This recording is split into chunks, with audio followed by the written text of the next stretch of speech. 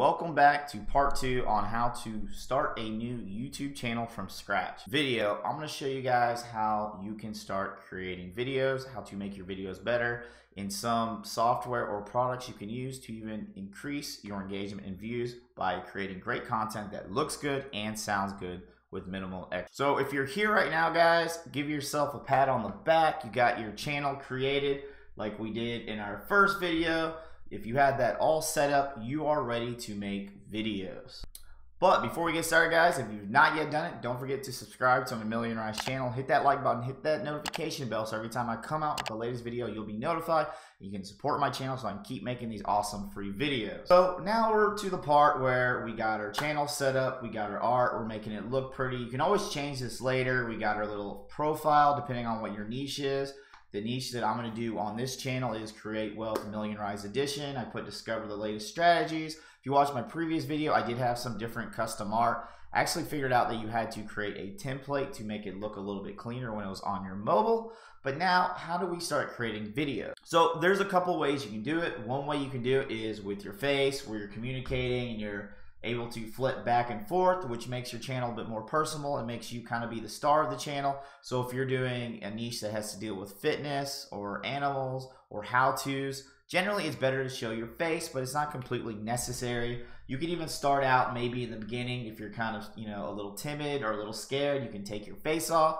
You can communicate what you have to say, but eventually I do suggest having a camera. So I'm going to show you guys some camera options if you do want to have a camera, as well as some screencasting options that are free that's going to allow you to screencast your screen like you see right now whenever you start creating video. Now, the better quality camera you can purchase is going to allow you to have clear picture, but lighting is as essential as having a great camera. Now, the one that I'm currently using is called a Logitech Brio. You can use a cheaper one that has 1080p. It's probably going to give you the same results as long as you have great lighting.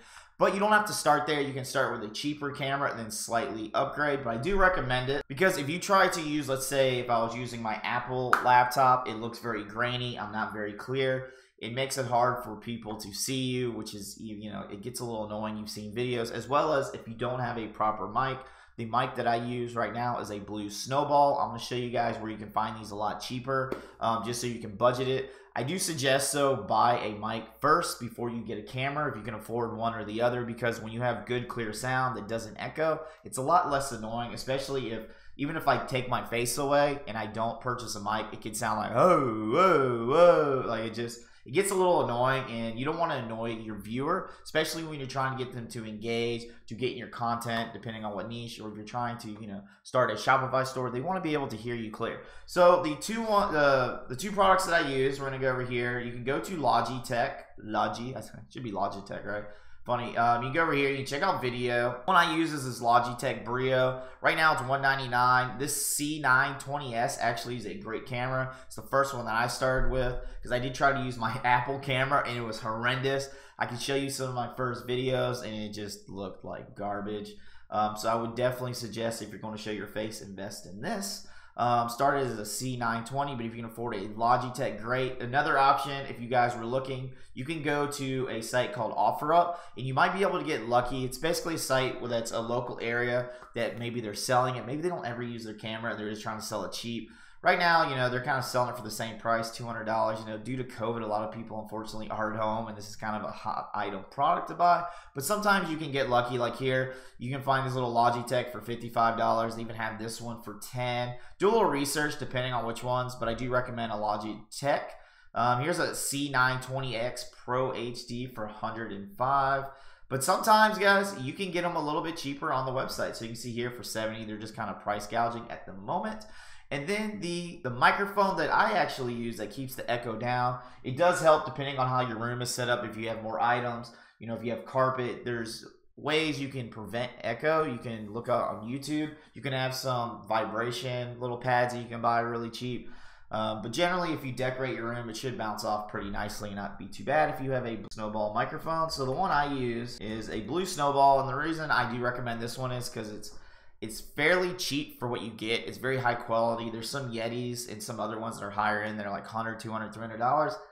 early on, you really don't need it unless you want it, you know? So you can see here, you get this whole kit. I do suggest having this little guard. It's like a mesh guard. It keeps like your M's and P's or something, where it's a little bit more clear. It's definitely worth it, but you can see here, they're selling it for 60 bucks. $40, very reasonable. 70, you'll get some better deals. Here's one for 20 bucks. That's a killer deal. If you can get this blue snowball for 20 bucks, highly recommend it. This one's probably the best deal because it does come with an arm. So you can see, you can't really see right here, but I actually have an arm mic, which is nice. I can put it closer to my mouth because the closer in the direction you are is going to make your mic sound a lot clearer. So that is the gear that I recommend starting off with. And if you can afford some type of lighting, like you can see here, I have some lighting going on here and here. I bought those on Amazon for about, I think it was like 60 or 70 bucks. You can just type in lighting on Amazon. I'll have to figure out where I bought them because it's been a quick minute since I've had to look that up. But lighting is just as crucial, if not more crucial, than your actual camera. It's what makes me look crisp.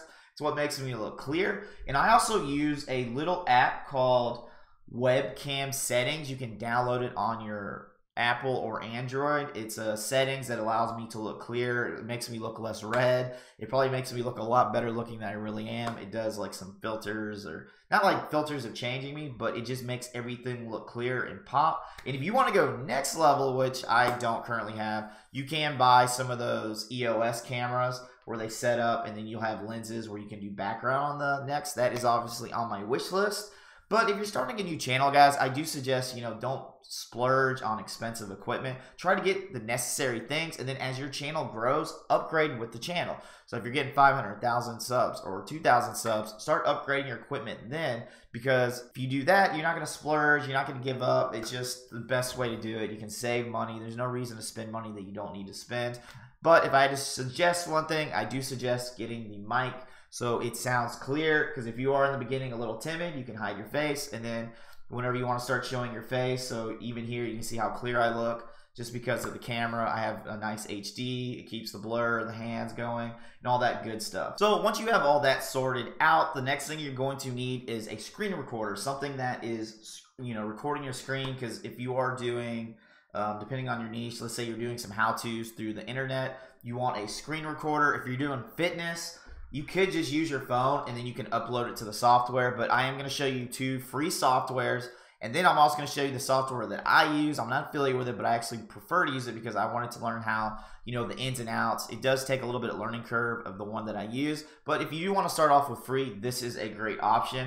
So the first one that actually was even better than some of the paid ones, it's a little bit of a learning curve, but it is free. It's called OBS. It's an open broadcaster software. A lot of gamers use it, where they're, broadcasting their face while they're playing on their game. But you can download this on Windows and Mac. I'm going to do a video after I show you the next software of how you can set this up really easy in 1 second. But it's great because it has all these little fun options where just with a click of a button, I can switch. I can go here, I can go there. Like, I can just do some fun things that you can mess around with. And, I'll show you the basics of how to get started so you can start creating videos, because the best video you can make doesn't have to be a perfect one. It just has to be a video that is being made. And then what will happen is, over time, your speaking will get better. Your ideas will get better. The way you do your videos, the way they flow, it's just going to get better. But you have to start putting out content, start putting out videos so you can get that practice in. Even if you have a channel that you do for 6 months and you're like, man, this is failing, I'm not growing, don't look at it as a failure. Use that channel as the next springboard to create another channel for everything that you learned in that, and then you can create, start booming that one. So another software I want to show you guys real quick before I show you how to set up the whole OBS is called OpenShot. It's a video editor. It's something you're going to need because you're not going to get it on the first take unless you've been doing this for a while. I'm not big on writing scripts, but I do suggest writing bullet points early on till you get good at it. Currently, I free flow a little bit. I get my little notes out, so I got like bullet points of what I want to talk about. But I noticed whenever I try to do a full script, I was like this: get video ideas from the channel. I sound like a robot, and I was like, man, this sounds awful. And I realized that if I had little bullet points, you can also put it notes on your phone where I'm just like, okay, I got to talk about OpenShot video editor, got it, boom, I'm going to talk about it. That's kind of the way I do it. Since you're not going to always get it in the first take and you're going to slur your words, I do it all the time, don't worry. Having a nice little video editor where you can do cuts and stuff like that It'll make your video seem a lot, more professional, like you know what you're doing. And if you don't know how to use OpenShot Video Editor, guys, just simply go to YouTube. It's very easy, guys. Type in, how to use Video Shot. Okay, they're gonna show you everything under the sun of how to do it. And don't worry, just because in the beginning you're not great at it, you will get better at it over time. And you will be like, wow, even after a couple weeks of how quickly you're picking up the stuff. So what I wanna do here, guys, all you have to do is download this. I do have a Mac, just so you know, but you can download this on Windows. And then what I'm gonna do is I'm gonna jump on my other screen recorder and I'm gonna show you guys how I set mine up and how you guys can set up to start creating videos today. Okay, right now I already have my OBS downloaded. If you have it downloaded for yourself, this is what shows up on this screen. I'm actually doing it off 2 different screens. If you guys can have a second screen, what I use is, I use my Mac, I can't pick it up. I use my laptop, and then I bought like a really cheap screen off OfferUp that allows me to look on both. And the cool thing is, like I said, a flip of a switch, you're able to simply switch this, and I'm gonna show you how you can create this. It's very simple. All you have to do is hit this little plus button. Let's just do, we'll do test. You'll hit OK, and then they're gonna give you different options. So I've disappeared. So the first thing you're gonna wanna do is, you're gonna wanna hit display capture. We'll just call it 4. You can do display 1 or 0 or 1. And this is one of the reasons I do have 2 different pages or 2 different screens, is because if I hit the 1, it comes out clean. I'll hit OK. And then you're going to notice this little thing is not really fitted to how I want it to look. You can actually grab these little corners. So I can actually hit Command on my Apple. You have to see what it's for Windows. But on my Mac, I can actually make the screen smaller. I can make it larger. So generally, if I want it to fit the screen, so I don't have all this excess. See, we got to do another take of that. We got to edit that out. I'll open this up because I don't want my background on my screen to be there. And then I could just simply do that. And then that will be the screen that is going to be captured. And I can even squeeze this down a little bit to fit. And then there we go. Anytime I want to put stuff on the screen, I'm showing up. And then the next thing is, if you want to add a camera, you simply go here to video capture device. We'll hit OK. And we're going to do our preset. So this is what I was talking about. If I do my HD camera that's built in my laptop, it's really grainy and awful. But what I'm going to do is hit my Brio. And we're going to pop up here. And then look at this, guys. So now I got this big picture. Same thing. I'm going to hit Command. And I can shrink my face to be right here, guys. Just like that. I have that exact screen to go from there. And this is just simply the camera. So if I want to go back and forth, and let's say I just wanted to create that one, test 1, to have a nice little face so you can go back and forth. All I have to do is go here and go to video capture device. We'll hit 7. We'll pick our device, which is our Brio. Here we go. We'll stretch it out so it fits the screen. Let's go here. I'm hitting Command, guys. And just like that, we have 2 quick little, scenes. And the reason I do like the scenes flipping is because it gives people more, it's not boring. It's like cinematic. It's not like great cinematic, but you'll notice if you ever watch a movie or a TV show, the scene only lasts maybe 10, 15, 20 seconds before it flips to something else. It's just a nice way to keep your audience not bored. And that's how you can create OBS. That's how you can have video capture. And just like if I want to take, let's say you don't have video capture, I could take this off by just simply clicking it. Very cool.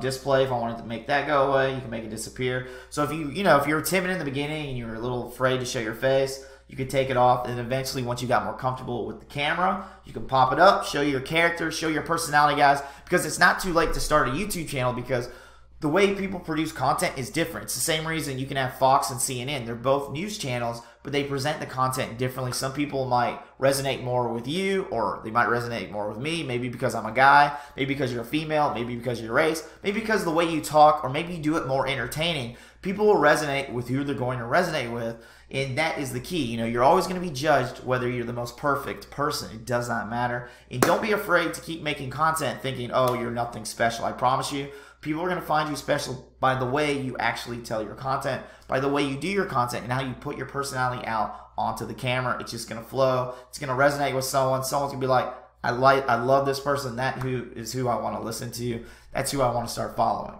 So just like that, I showed you guys the equipment that you need to possibly purchase. I did show you how you can get free software, Open Broadcaster software, OBS, and how to set that up. And then in terms of editing, I usually like to do cuts. I'll do like one video of an intro. I'll kind of write down what I'm going to do, and then I'll cut out the, the ums, the hums, the likes, to make it a little bit more entertaining. And you can do that on OpenShot Video Editor. As well as, guys, if you need a little bit more information on OBS, you can always go on YouTube of how to set it up. I kind of gave you the basics of what I personally do and how I set it up, but you might want to learn more. Maybe you want to get a little bit more creative. Feel free to do that. OpenShot, you'll have to do the same, because I actually use Adobe Premiere. I'm not affiliated with it, but I use Adobe Photoshop Premiere because I really wanted to learn the ins and outs. I know it costs a little bit more money to get it, but I feel like whenever I upload things, I save a lot of time. So the amount of money that I spend on it is the amount of time I save. So anytime you can save time, it's, you're really saving money at the end. So what I'll do is, on the next part, or I guess what is this, part 2? On the part 3 video, I'll show you guys where we actually have some clips, and I'll show you how I do it on Adobe Premiere and how quickly I do it, to give you guys an idea, to make you guys not seem so intimidated, because I was very intimidated in the beginning as well. I felt like I couldn't do this. There was too much to learn. But if you guys just learn little bit by little bit, don't try to make perfect videos, and keep putting out content, you guys will slowly get better and better, and it's going to become secondhand. You're going to be so good at it, it's going to be like the back of your hand or the front of your hand. I don't know, whichever one you know better. You're going to just know exactly how to do. So that's what I'll do. And at the same time, guys, I don't personally write scripts. I write bullet points. And then also on the next video, not only will I show you how to do clips and stuff, I'll show you guys how to find video ideas, because depending on what niche you are in, you're probably wondering, how am I going to find video ideas? I'm Lavan. I don't know anything. That's why I always say pick your niche that you have some type of passion in, where you have some type of knowledge. And then what you can do is you can go to other big channels on YouTube that are large and get some ideas, and then create the content in your manner of how you present it, reword it, and then you put the content out there. So if you're looking for dog training, you can go find dog training, some really big sites. So you can see here, we got Zach George's training. He's got 2.78 million subs. You can go here, this person has 594,000 subs. So just give you a quick little idea of what I would do. I would actually go to his channel. Let's see what it is. It's documentary training TV. I would click his videos, and then I'll check out some ideas. Wow, American Bully Breed Review, very cool. Akita. So let's say I'm doing dog reviews.